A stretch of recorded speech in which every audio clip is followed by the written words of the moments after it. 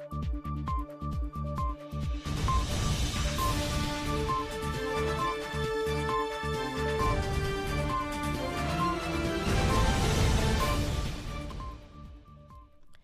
afternoon, my name's Adrianna-Jade Webb and these are your headlines at 12:30.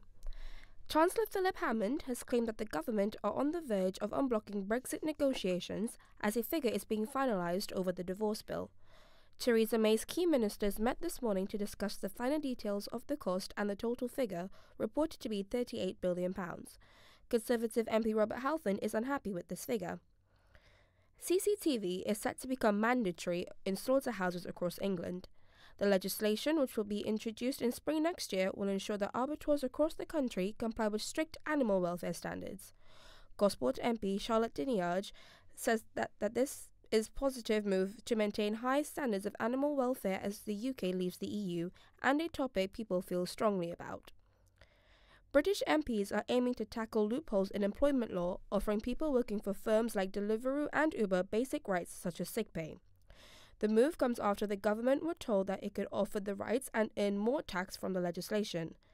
The committees believe that personnel should be classed as workers by default instead.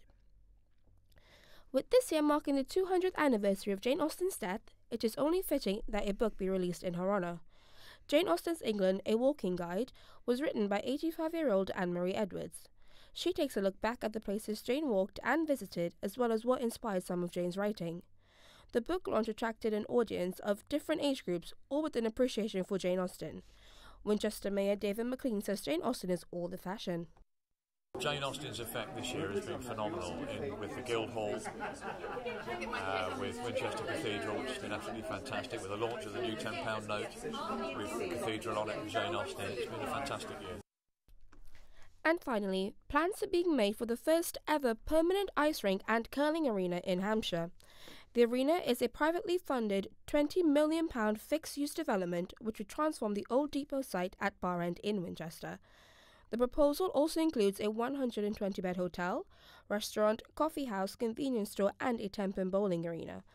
The arena is being supported by Olympic champions and Dancing on Ice stars Torvill and Dean. That's all the headlines for now. Back again in an hour.